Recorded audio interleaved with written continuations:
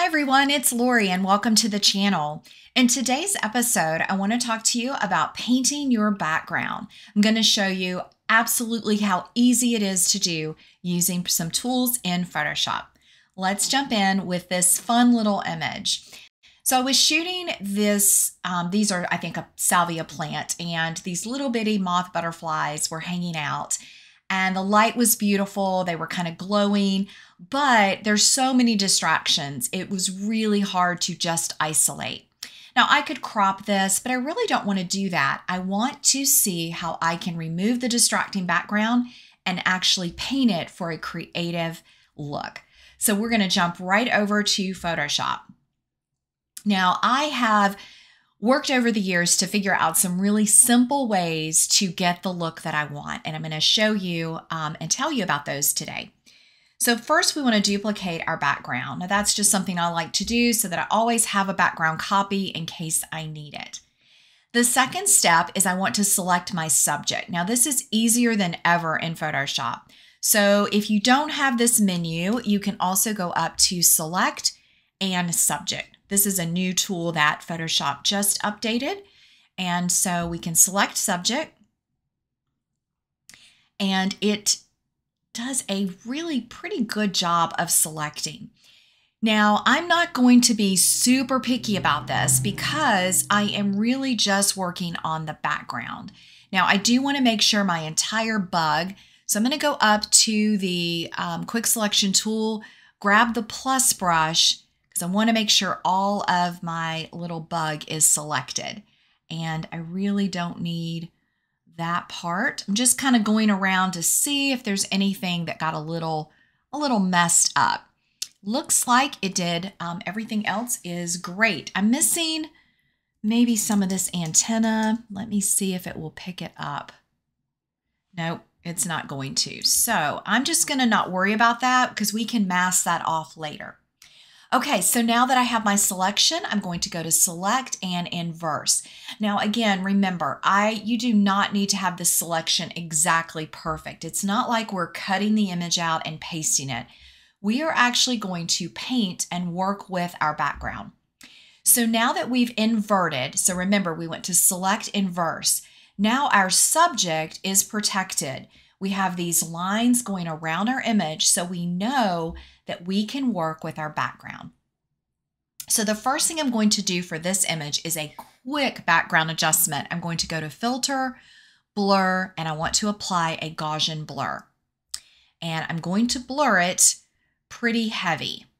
So we could take it all the way up, but I think I'll bring it down. Well, actually, probably like it all the way up. Now you can see our little bug antennas are off, but we're gonna fix that. Don't worry. Let's start with it. Yeah, for this example, I want to bring it pretty far up. I'm gonna click OK. Now the next thing I want to do is I'm gonna grab the clone tool, and with the clone tool, I'm going to come over and I'm going to get my brush pretty large because for this image, I've got these pockets of green and pockets of purple. And what we want to do is we want to blend all of that. So I'm going to use the target to select, and then I'm going to bring it over. Now my opacity right now is at 90%. Let's bring that down to 50%.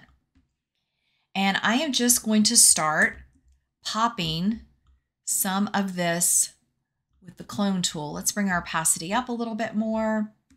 Just going to grab that clone, and I am just popping in some of the green. Just kind of breaking this up.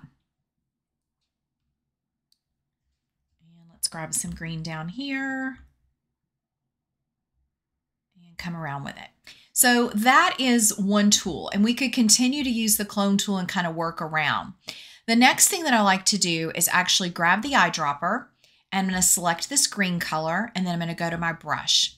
Opacity about 25%. Now I do want to use a large brush because we have a large area to cover. What I'm going to do is start popping in some of the green over top of this purple.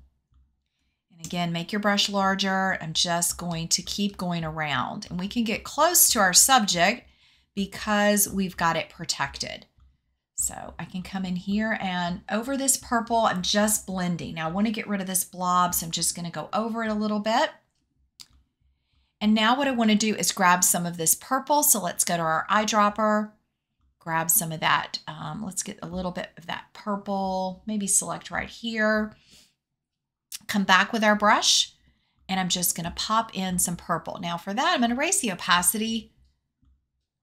Yeah, let's get some of that purple popped in here. So I'm just kind of making my own texture. Now I could have added a texture, but I really like to do this with the colors that are in the image. And so I'm just going to come around, and I'm just trying to get that kind of painted, bokeh, dreamy look. I'm going to make the brush even bigger and just pop in some of that.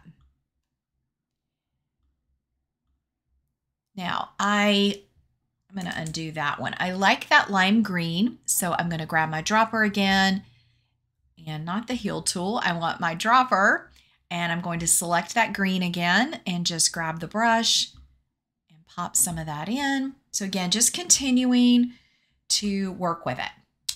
All right, once you get pretty good place, not too bad, what I want to do now is I'm going to go over to my brushes.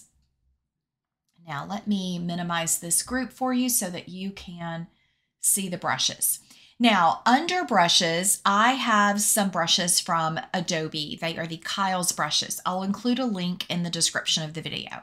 And there are several in here that I really love.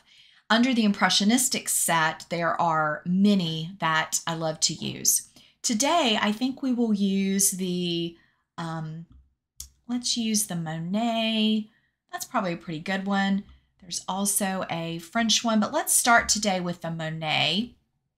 I'm going to enlarge the brush, and I've still got it on that lime green color. So I think what I'll do is let's duplicate this background layer, and that way we can call this one our brush. And I want to just use the brush tool on this layer.